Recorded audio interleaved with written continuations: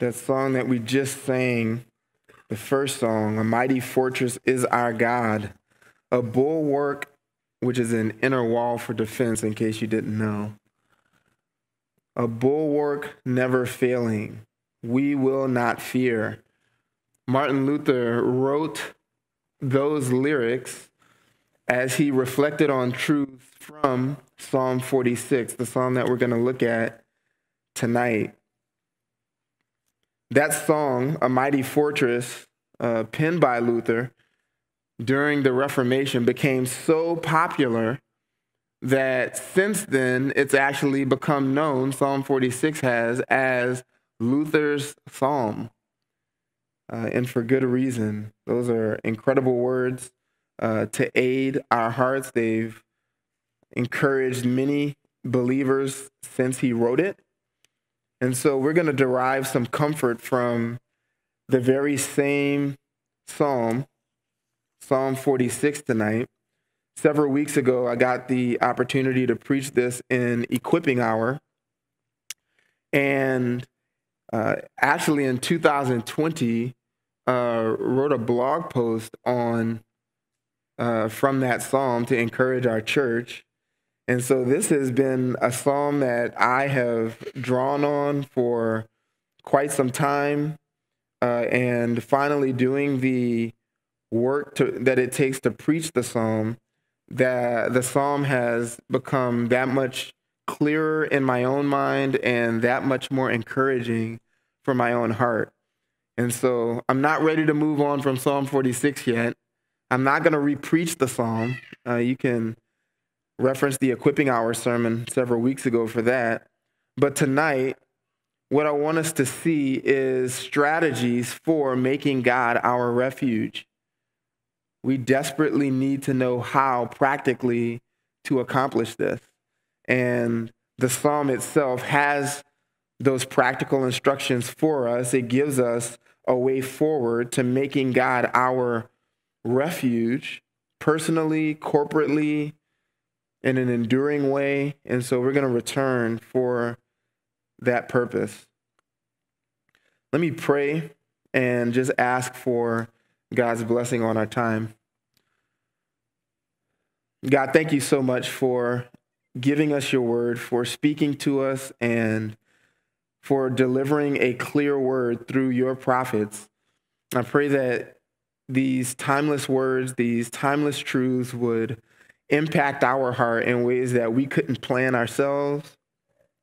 God, use your word to uproot idols in our own heart, things that we hold dear, that we cling to currently as refuges, perhaps even unknowingly.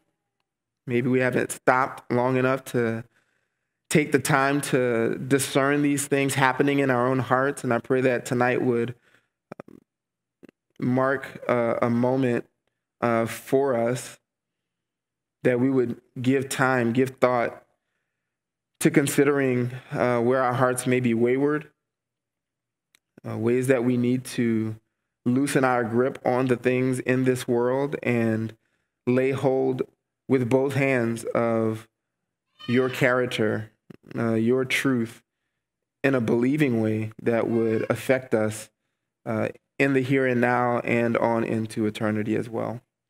And we ask all these things by your grace on Christ's reputation alone. Amen. Just to briefly review, if you're in Psalm 46, I want to just start by reviewing this psalm. And the best way to do that is just by reading it. You have on your outline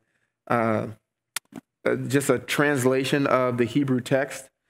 I hope that this is going to be helpful, just so that you can see some different nuances. What I tried to do in giving you a translation with fear and trepidation, as I am where I am with handling the language, but I think there are some significant things to see here that hopefully will be brought out in the way that I translated it for you there. So what I'm going to do, just to begin our review of this passage, I'm going to read the passage in the NASB and then reread it in this translation, in my own, just to see some nuances that'll hopefully be helpful to us.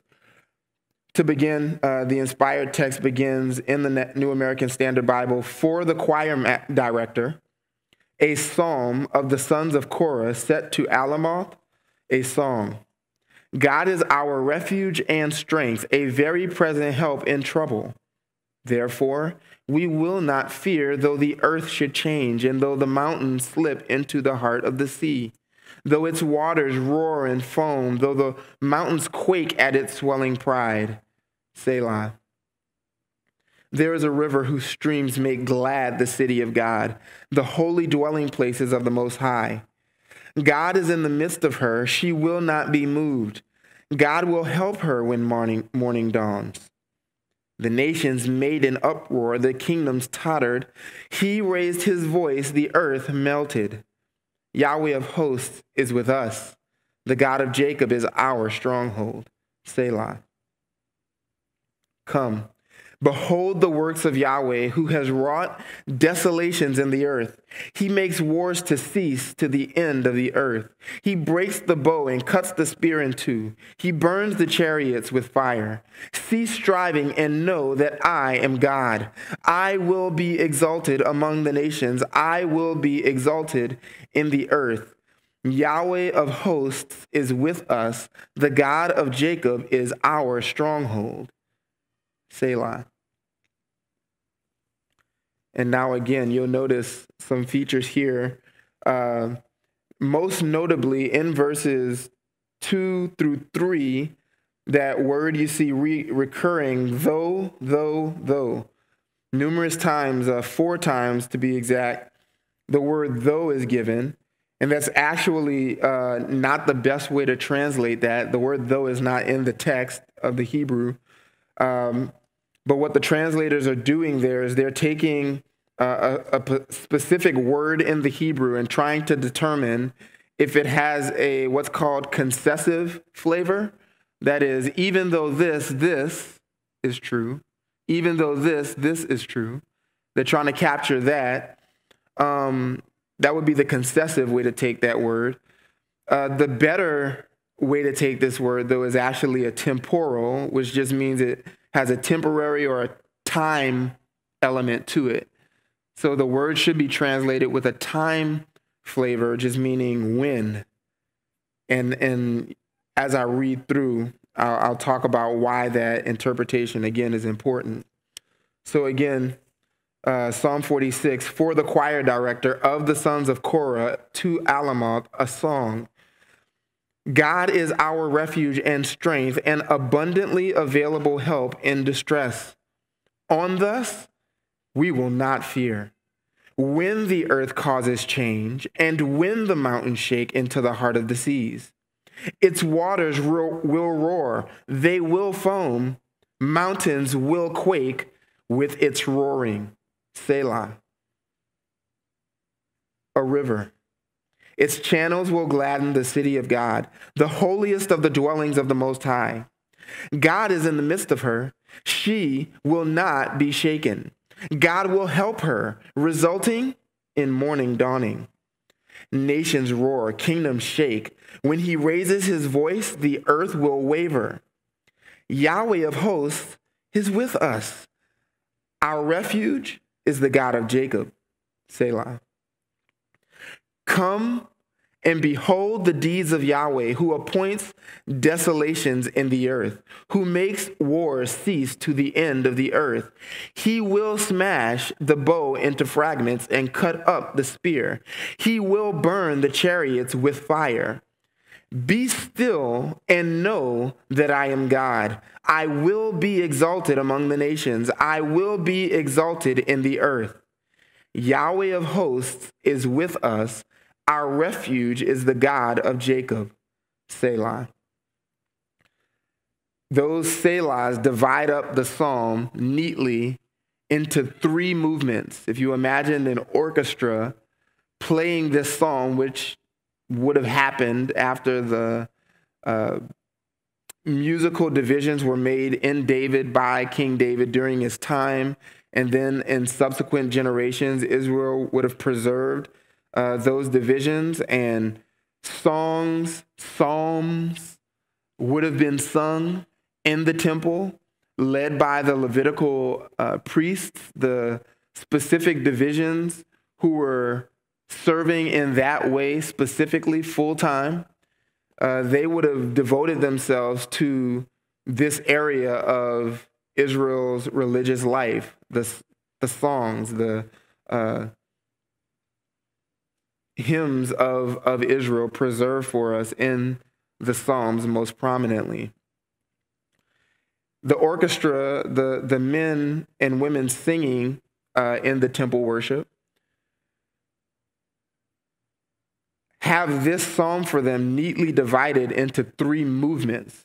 You imagine three movements as the song is sung, and it sort of is neatly divided into these three scenes in each of these movements. And the whole psalm, the purpose of it is to compel the hearers, that would have been Israel during their time, as well as the church in the New Testament, compelled us to one purpose, and that is to make God our refuge.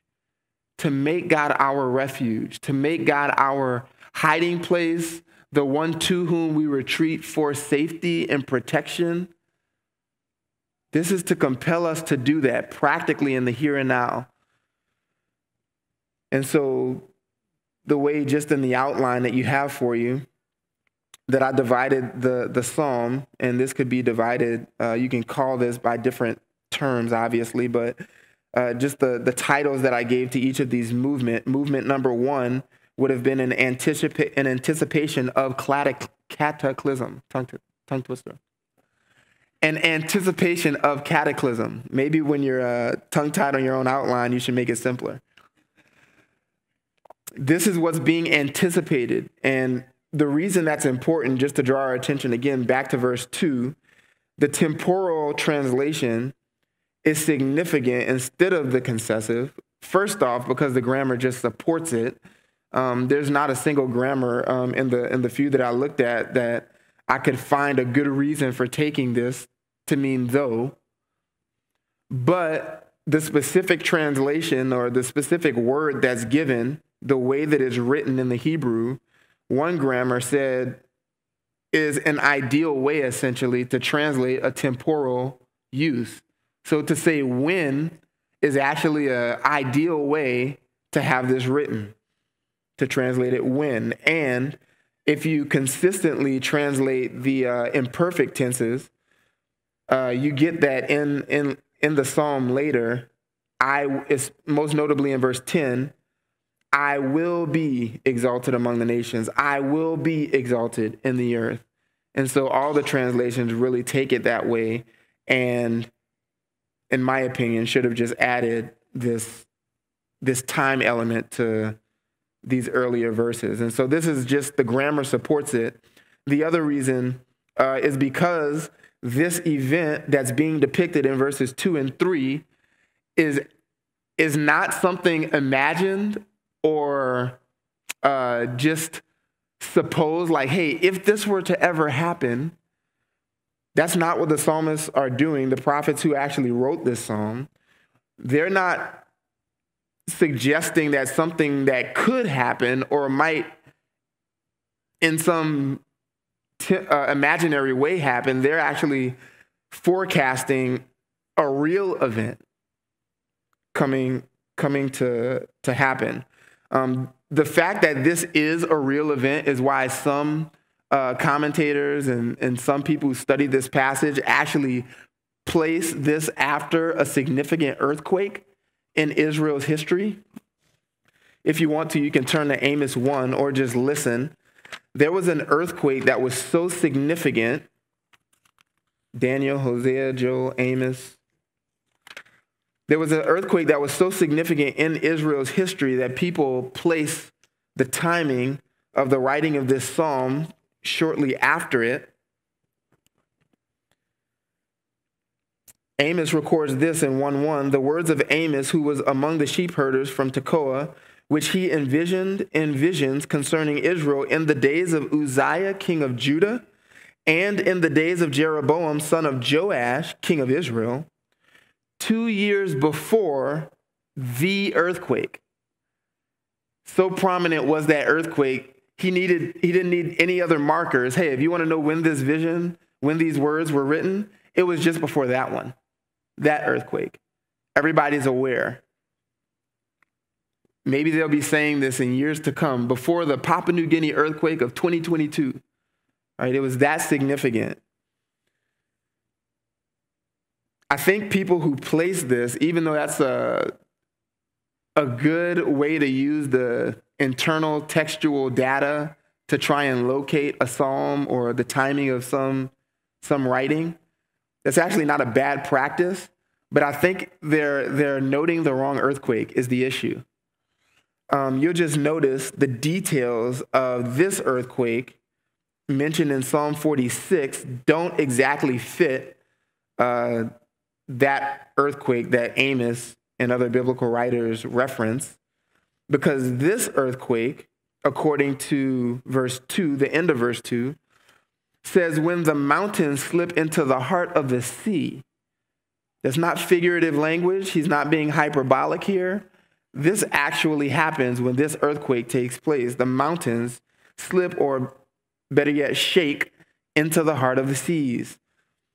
Look at verse 3. Though its waters roar and foam, the mountains quake at its roaring or its swelling pride.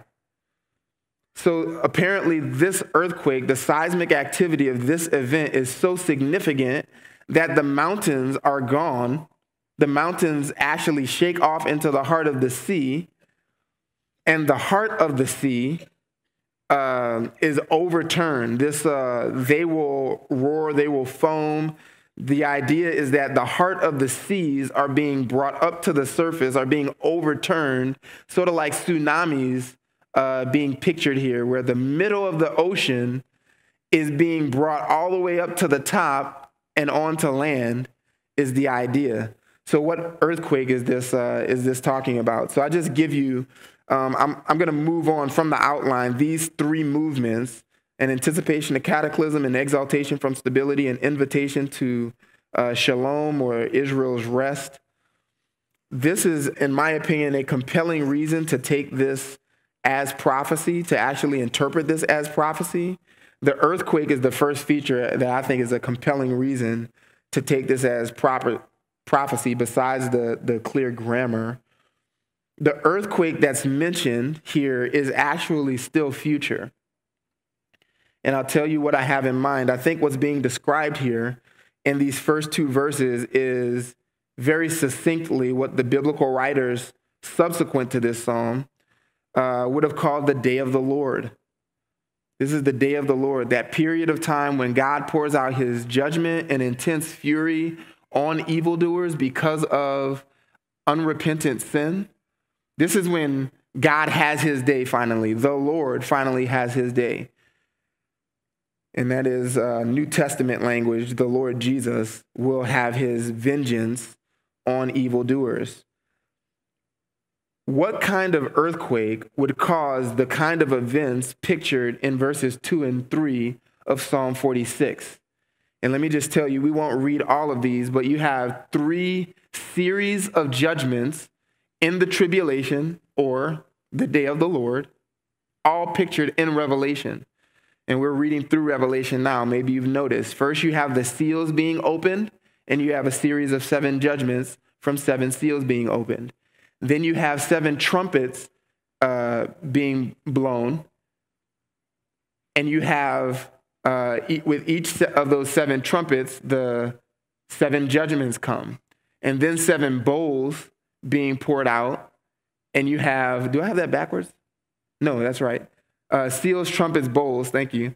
And then with each of those 7 bowls, judgments are being poured out. In each series of judgments, seals, trumpets, and bowls, you have earthquakes happening.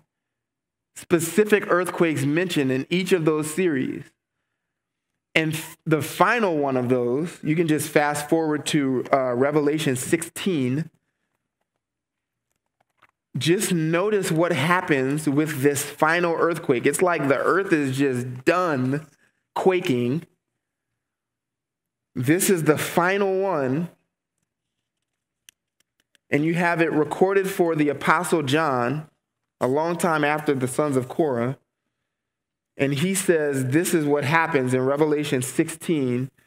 Look at verse 17. This is when the wrath of God is finally finished. Verse 17 says, "Then the seventh angel poured out his bowl upon the air, and a loud voice came out of the temple from the throne saying, 'It is done.' And there were flashes of lightning and sounds and peals of thunder, and there was a great earthquake, such as there had not been since man came to be upon the earth. So great an earthquake was it, and so mighty." So this is the earthquake of earthquakes. Never before has this been seen, not locally, not globally. And look what happens as a result in verse 19. "The great city was split into three parts, and the cities of the nations fell. Babylon the Great was remembered before God to give her the cup of the wine of his fierce wrath, and every island fled away, and the mountains were not found. And huge hailstones and about 100 pounds each, came down from heaven upon men, and men blasphemed God because of the plague of the hail, because its plague was extremely severe." This is what happens with this seventh bowl. The earthquake causes not only the city to split into three parts, but the cities of the nations to fall. And you'll notice in verse 20, the earth shakes so greatly that the mountains are said to be running that way. Right? They flee away, and the mountains were not found.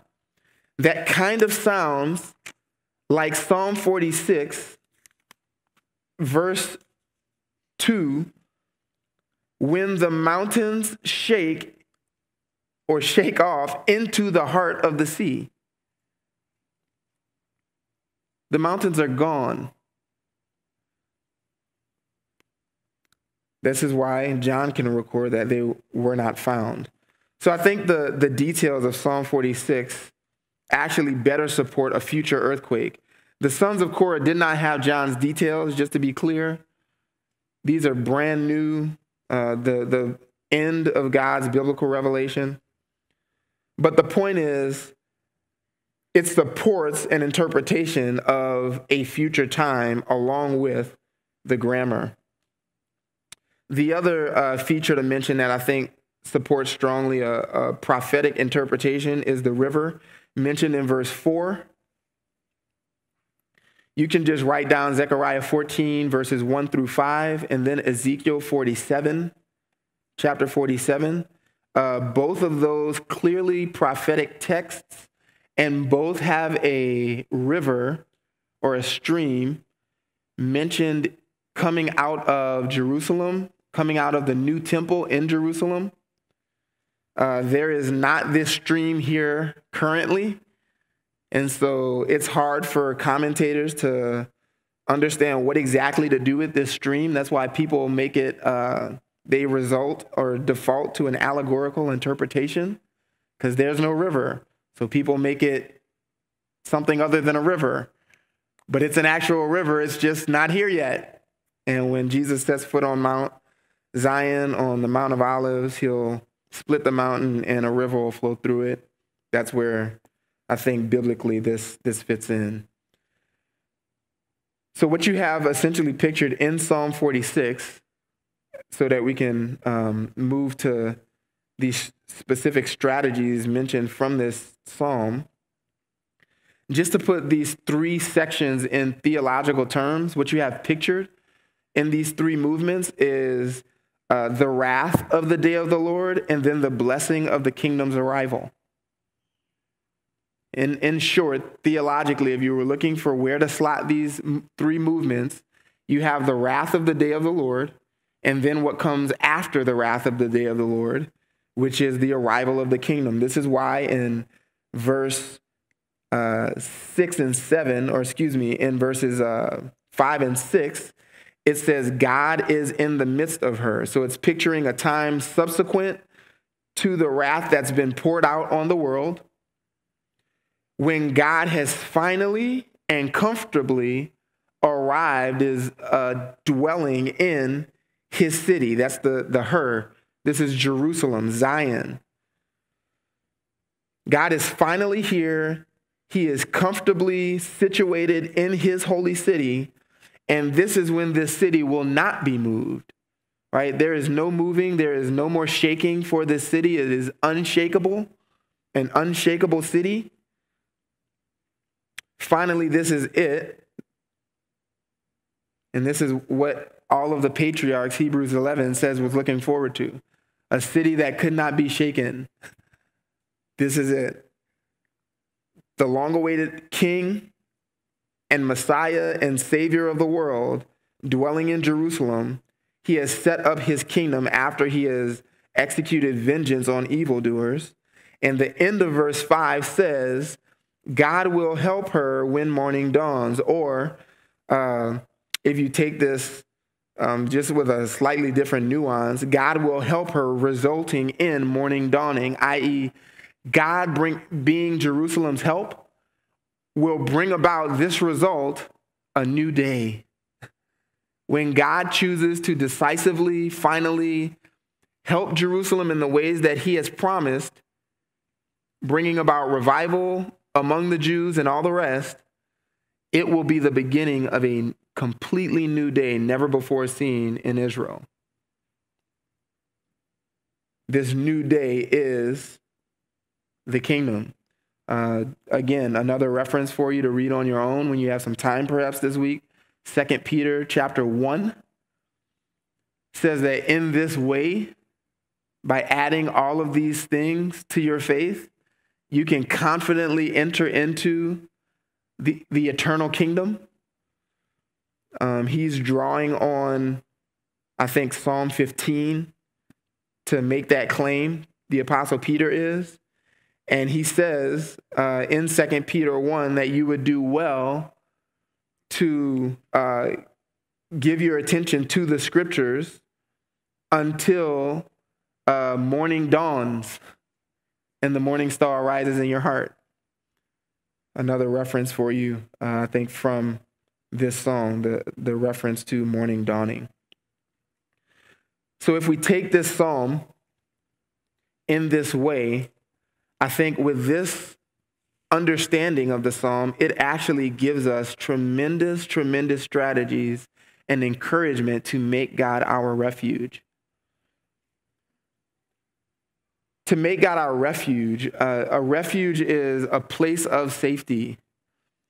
When things feel uncertain around you, when you need a place or a person to retreat, the place or person you retreat to is your refuge, whether you identify it as such or not, conscientiously, explicitly, that thing is your refuge.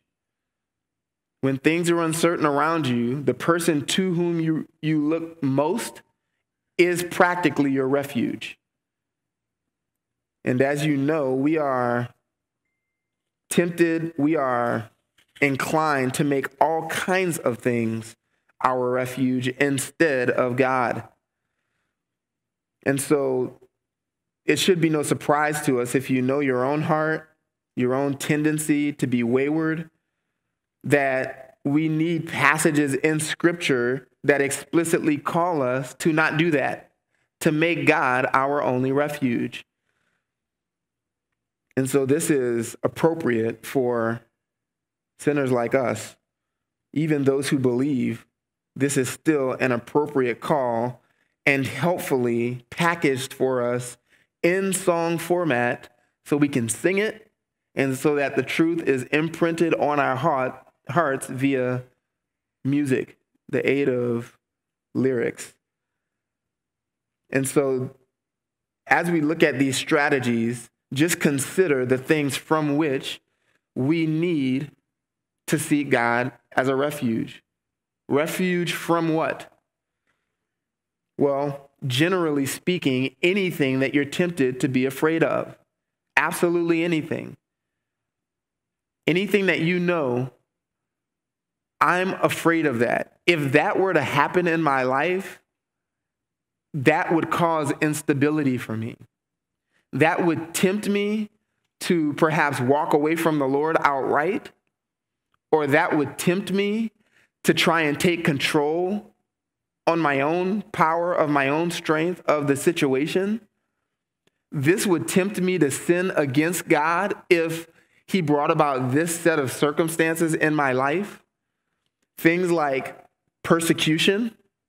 I would be tempted to be like Peter and deny Christ if people walked through these doors, put a gun to my head and said, deny Christ. I would be tempted.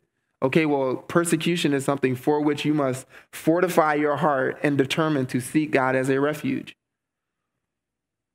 Things like lesser forms of persecution, perhaps slander, accusations against your character by loved ones, by dear friends.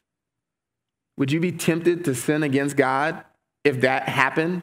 Would you be tempted to take control and on your own strength try to control and manipulate the circumstances?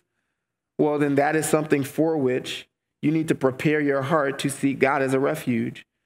What about a fear of death? Are you afraid of death?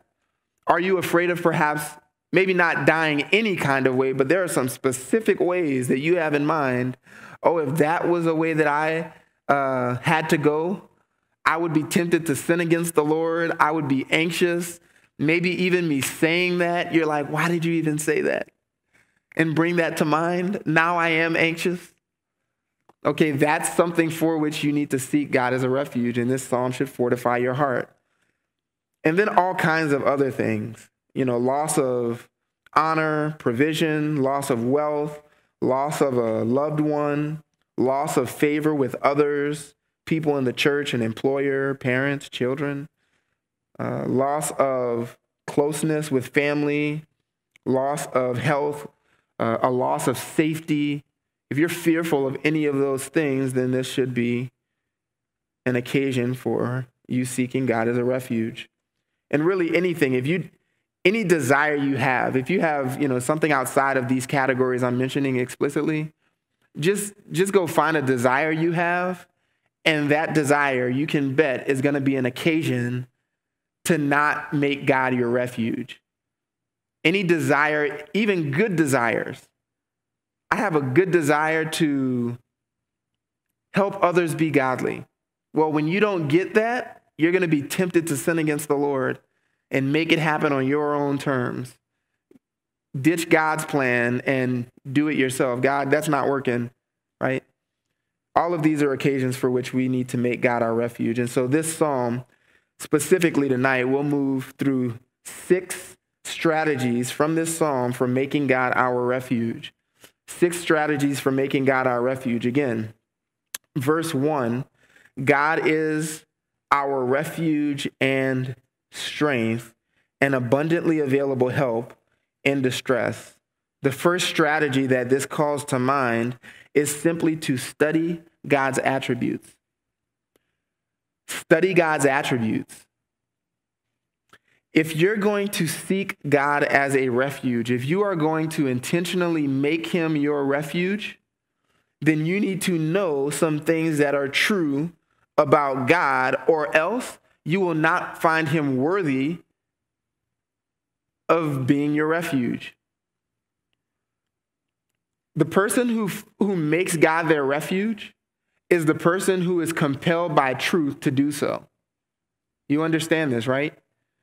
You would never do this unless you thought it made perfect sense for you to do. You would never seek God as a refuge unless you knew that he is a good refuge to be sought after. So to do that, to think of God in those terms, you actually need to know some things that are true about God.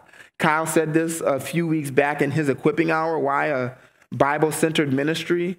You can't obey more than you know. Impossible. No one's ever done it. You've never obeyed truth that you were ignorant of.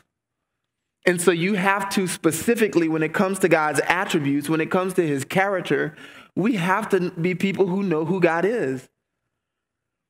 When you distrust God, it is because, at least in that moment, you do not believe something true about God. And you could nail down every single sin, every single failure to submit to God as he deserves. You could nail this down to a specific attribute, a specific truth, a specific passage of scripture even, that you chose not to believe in that moment. And so let me just give you some characteristics, some categories of God's attributes that you must know in order to consider him a worthy refuge. How about his power? His power. You must be well acquainted with God's omnipotence. If in the moment when distress and trouble come upon you that you didn't ask for, you didn't plan for, you didn't wake up this morning and say, you know what, I don't think I'll have that trial enter into my life today. You need to be already well acquainted when God has chosen that trial for you with his omnipotence, with his power. Otherwise, you will not seek him as a refuge. A powerless refuge is really no refuge at all. So if you don't know God's power, then you won't seek him as if he is a suitable refuge. We just think about that. We retreat to a person or a place for safety who we believe, now we could be wrong, we believe they can protect us. When I was holding my son this weekend at the DeShields wedding, they're happily married, by the way, Alex and Hannah. When we were meeting new people at that wedding and I'm holding my son Nash, when new people approached us and commented on how sweet a baby he looked, he sort of curled up next to me, right? I don't know this person. I'm not really comfortable around them, but I do know Dad. And he's holding me. I want to be close to Dad. He believes that there's safety here where there may not be in the other person. It's a suitable picture for what we should be doing to God, drawing near to him when things that we cannot trust, that we're uncertain of, are close to us. And so we have to be assured of God's power. Also, his trustworthiness, his faithfulness. If you didn't trust God, if you didn't believe that he was faithful, then you would not retreat to him for safety.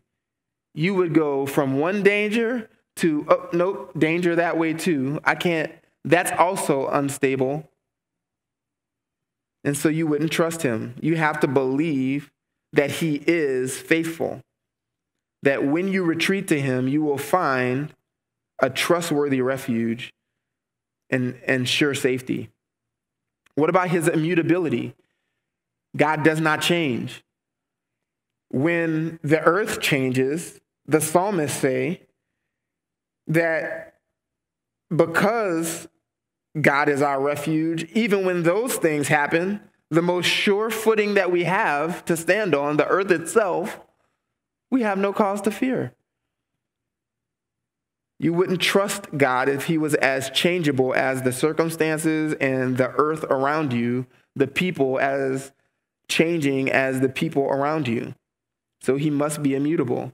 Do you see that when you come to the scriptures? Do any passages come to mind that, oh, I can trust God because this scripture says he's not changing? Hebrews 1, perhaps. God says of the Son, he'll roll up the earth like garments, but he will not change. Jesus is the same yesterday, today, and forever. Familiarize yourself with Hebrews chapter 1. What about mercy or compassion? To withdraw to God, the one who is more merciful than the changing or dangerous circumstances around you. How about the fact that he's spirit? This means that there's no limit to him in the same way that there is to you. So when you come to the end of your own resources, God, who is spirit and lacks no strength, he has no members like us, so nothing is out of his reach. He lacks no strength because he has no muscles from which he must draw his strength. He is just spirit. He lacks no brain that has a limited capacity to process information. So he can have infinite and limitless knowledge. You need to know that God is spirit and be confident in that particular attribute. And then on and on and on. We could add his righteousness, justice, wrath, his knowledge, the fact that he hears and sees, his wisdom and understanding, his omnipresence. In particular, to just draw attention to his omnipresence, just look at what the psalmist say in verse 1. He's our refuge and strength. What? An abundantly available help, or a very present help in distress. Here's what Spurgeon had to say about that verse. He says that God is more present than friend or relative can be, yea, more nearly present than even the trouble itself. Are you convinced about that, about God? When trouble comes upon you, I don't need to fear the trouble. There's a greater reality in view, God himself. God's more real, more near than whatever's troubling me. And that should not only inspire worship in us and praise, but also fearful reverence to know the most dangerous and fearful thing is not outside of me, nor is it even inside of me if my anxieties are there. The most fearful thing is God himself. He also dwells in me. He is near. He is available. And he is the judge whom I must obey. He's the Savior who saved me to obey. I should be more fearful of disobeying him than of whatever circumstance may or may not happen to me. And this one who is omnipresent is not omnipresent to judge me if I'm a believer. He is, according to verse 1, an omnipresent help, abundantly available for help. And this leads to the sixth strategy that I have in mind. Contemplate the greatness of God's attributes. Don't just know who God is, know what God is, and know that he is great in those things. Do you train your mind? Do you train your heart to notice when you read scripture the adjectives and adverbs attached to God's attributes that just heighten the description of them? We have one in verse 1. Notice again, verse 1, what kind of help is he? He's a present help, but not just a present help. He's a very present help.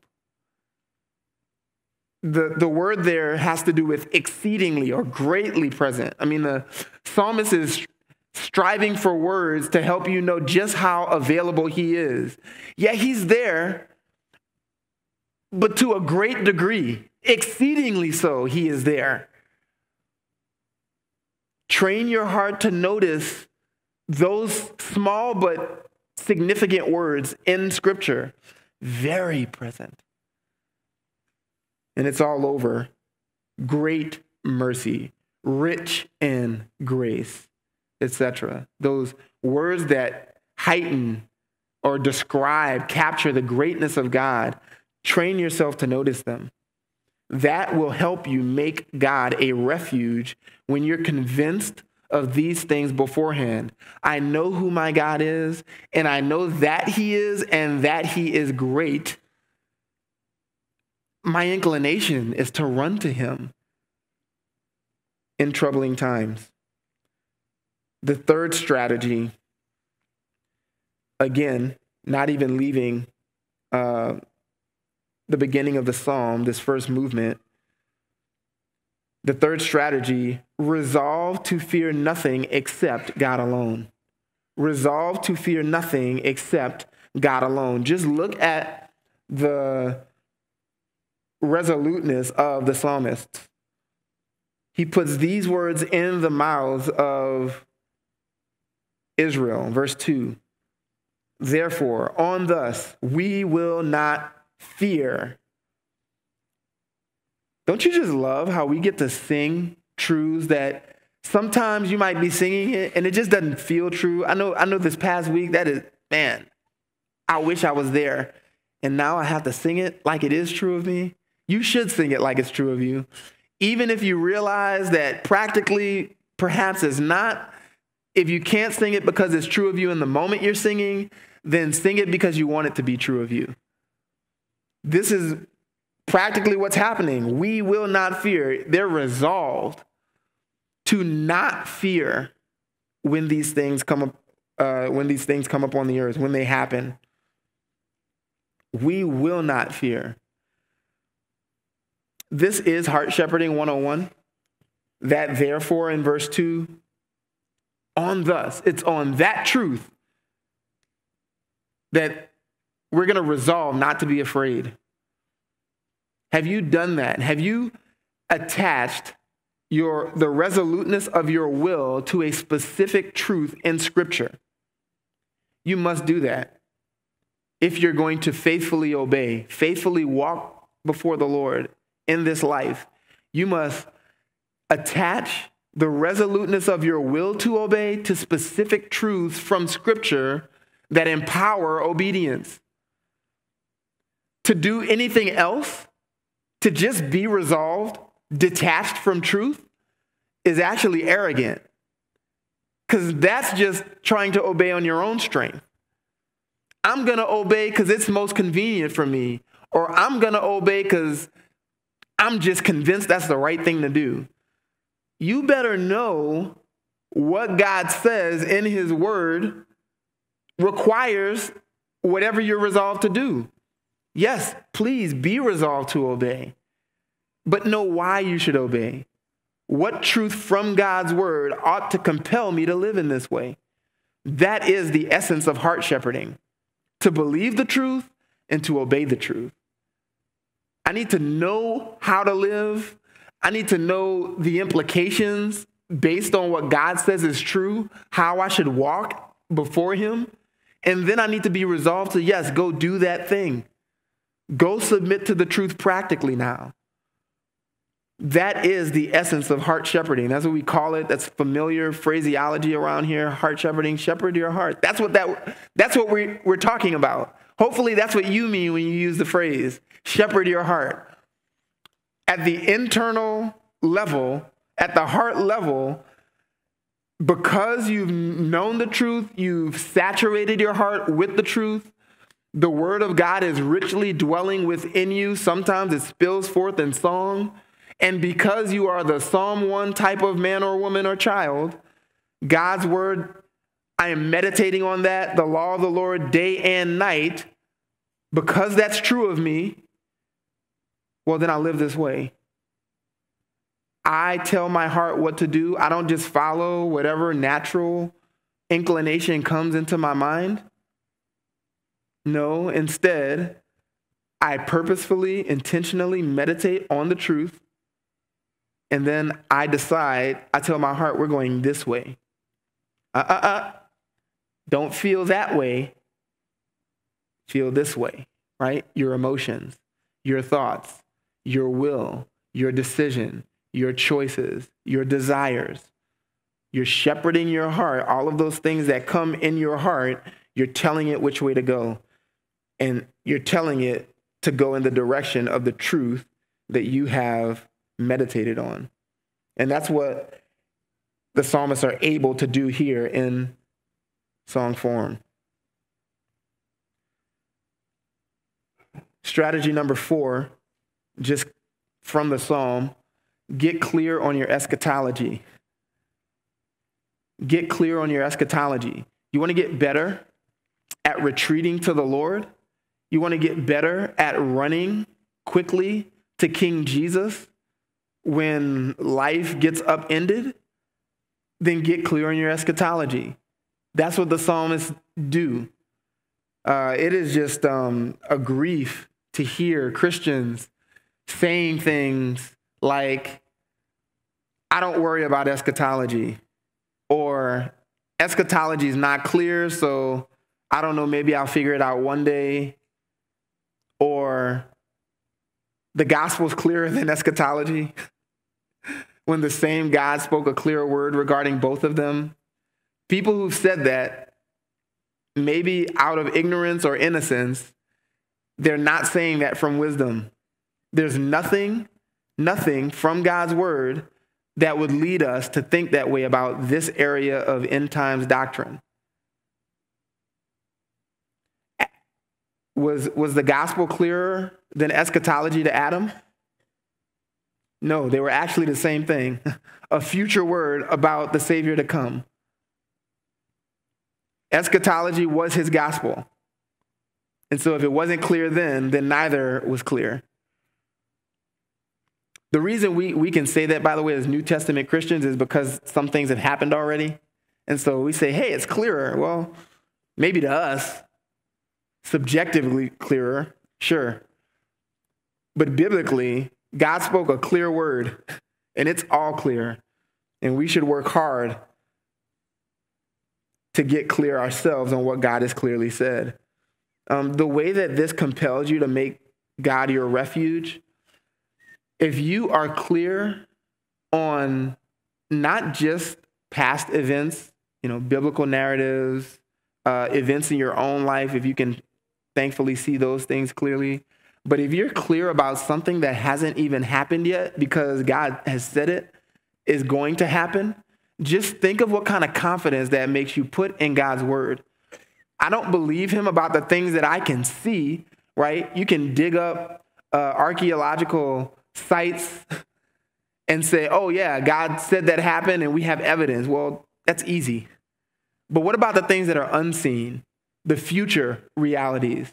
If you can learn to see those things clearly in Scripture and count those as certain as things that can be proven with artifacts, then that already makes you situate your hope in God's word because God has said it. You're not waiting for the future to be proven to believe it.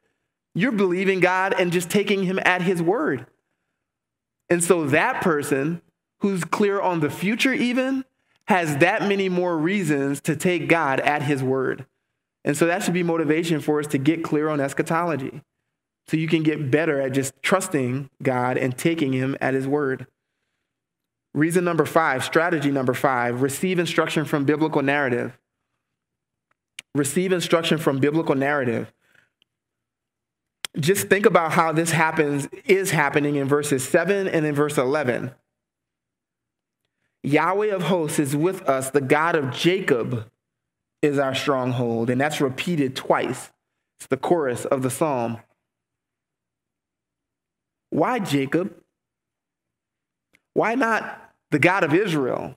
After his name was changed and he stopped being that treacherous individual and God finally humbled him, but he wrestled with God, saw the face of God and survived. Why not the God of Israel? Or even, we're in a text about the future. Notice that occurs in the 2 movements specifically about the future.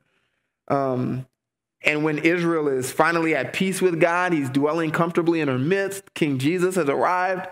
Why not the God of that people, right? The man Israel or that repentant people in the future. There's a reason he's saying the God of Jacob. This calls to mind for everyone singing the psalm, man, Israel was not always Israel. And Jacob, the one who grasps at the heel, the deceiver, man, yeah, this is his God. A great reminder to receive instruction from this character who's recorded for us in biblical narrative, the Genesis account specifically, that God even saves people like him. God can even be the God of an individual like Jacob. Treacherous, schemer, deceiver, his God. He learned to walk by faith. He believed the promises. Hebrews 11, even recalling a time at the end of his life when he's on the deathbed, his own deathbed, the author of Hebrews recalls this moment of faith. Just listen as this is recorded specifically about Jacob. By faith, Isaac blessed Jacob and Esau, even regarding things to come. Verse 21 in Hebrews 11, by faith, Jacob, as he was dying, blessed each of the sons of Joseph and worshiped, leaving on the top of his staff. By faith, he died in faith, believing the promises of God. And helpfully, just that phrase, the God of Jacob, that's right, Jacob died in faith. Own his God, lay claim to his God, make his God your God. The same shepherd of Jacob, the same God who Jacob made his stronghold, we claim the same God. 1 Corinthians 10, you can write down. Romans 15 call us to receive this kind of instruction that gives us encouragement to walk faithfully and not sin against God, to walk by faith. So receive instruction from biblical narrative. Notice those instructive moments in Scripture and let those characters even be so instructive to you that you can draw implications from their lives for the current day. And then finally, the sixth strategy, make time for meditation. Make time for meditation. This is specifically what's happening in verse 10. It's the only part of the psalm where God speaks in the first person. And God invites us, all who would sing, read, study, preach this psalm, to do this. Verse 10, Psalm 46. Cease striving. This is a command to stop, be still, and know something. And it's this, that I am God. Be still and call to mind this fact, I am God. What does that mean? That means we can be confident in the words that follow. This one who is God, the God of Jacob, our stronghold, the one who is our refuge and strength, he will be one day exalted among the nations. He will be exalted in the earth. King Jesus will one day reign, not just in heaven, on earth. You can count on that future day. And if you desire to see that day, then you must make that same crucified and resurrected one your refuge now. All who draw near to him in faith, seek to draw near to God through him, will see this day when he is exalted among the nations. And it will be a glorious reign. Things like wars ceasing, verse 9, will come about. Worldwide peace, no use for weaponry anymore because King Jesus will put an end to all conflict. All those who make God their refuge will see this day. And so currently, you should make time to reflect on that. If you are sure of that in your private moments, then when trouble comes upon you, you will be better equipped and more inclined to flee to God for safety. Let's pray. God, thank you so much for this incredible psalm, even the ways that your word practically instructs us, just reminds us that all scripture is breathed out by you and is profitable for teaching, for reproof, for correction, and yes, even practical training in righteousness. And these wise words from you help us to be equipped, even fully equipped for every good work. And I pray that this psalm would be an enduring monument to that reality, that it would be an enduring compelling text of Scripture that makes us walk in a way that is worthy of the Lord, worthy of the gospel, until we see the day described here come to fruition. And we pray, Lord Jesus, that you would come quickly, that you would avenge yourself on the earth, and that you would keep us safe and bring us safely into your eternal kingdom. And we ask all this in your name. Amen.